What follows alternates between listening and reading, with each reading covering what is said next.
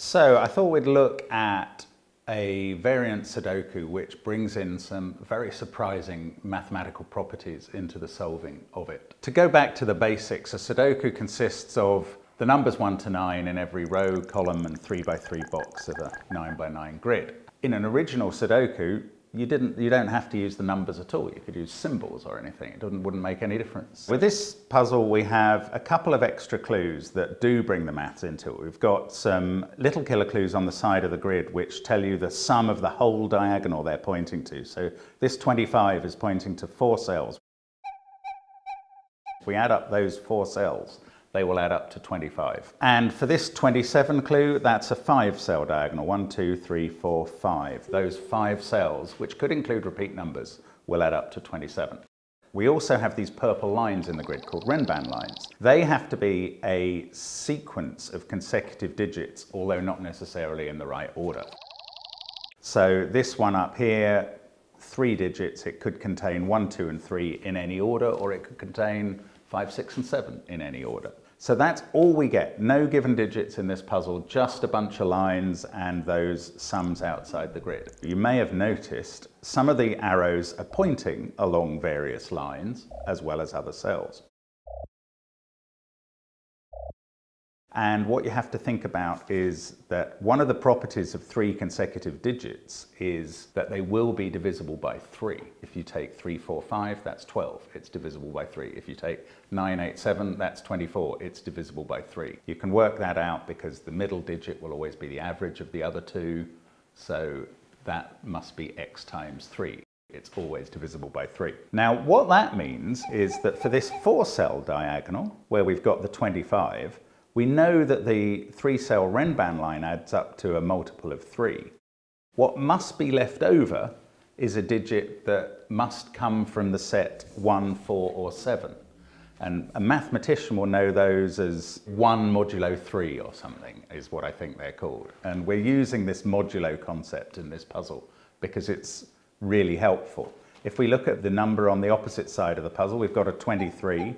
Again, the 3-cell Renban on the line must add up to a multiple of 3, and then we're going to be left with 2, 5, or 8 to go into this cell here.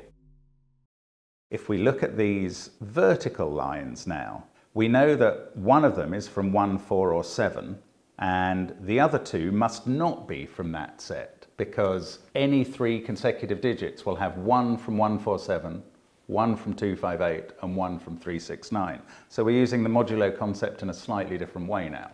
When we start looking at the other 2 clues we have in the puzzle is when it gets exciting. We've got this 15 clue.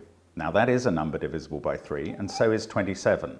So we could eliminate the 3 cells on each of their diagonals, and that will leave us with 2 cells that remain divisible by 3 in the case of the 15 diagonal, 2 cells that remain divisible by 3 as a total on the 27 diagonal. And since this cell down here is always going to be fixed, whatever number that is, it is going to contribute to those 2, then these 2 cells must be from the same modulo set. And we know they can't be from 147 because it's on this line with a 147.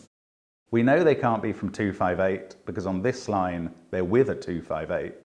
So those must be from the 369 set, and we can actually make a start on solving the puzzle in that way. It's a bizarre setup of a puzzle with almost no clues in it that lets you use this idea of modulo arithmetic to actually begin it. Who comes up with this? This one is by a Dutch constructor who's known as Mr. Menace, which is pretty appropriate, I think. Goodness knows how he had the idea. The fascinating thing is you can watch Simon solve this on our channel, and he has to go through these thought processes where you realize that the Renban line must be divisible by 3, and that leaves a remainder. And when you take that from the sum that you've been given, you can play with those numbers. And you also have to realize that a Renban line must contain 1 of each. It's just a really interesting analysis. You may have known about modulo numbers as either a mathematician or just as an ordinary person, but you may never have realized that they could have an actual application. Brilliant. If this is an actual application, I guess puzzles are an actual application. That is not building a bridge. Very good point. Yeah. And I was wondering that as I said it. Brilliant. If you love puzzles, you can check out more from Mark and Simon over at Cracking the Cryptic. And if you just enjoy cracking puzzles and giving your brain a workout, why not try today's episode sponsor, Brilliant? They have an amazing and ever-growing catalogue of courses and quizzes, all sorts of great stuff, covering math, computer science, all sorts of science in general. It's all super interactive, as you can see here. It's lovingly designed by people who really care about what they're doing. I always feel that bit smarter after a session on Brilliant, and I'm particularly keen to try out this new content all about coding.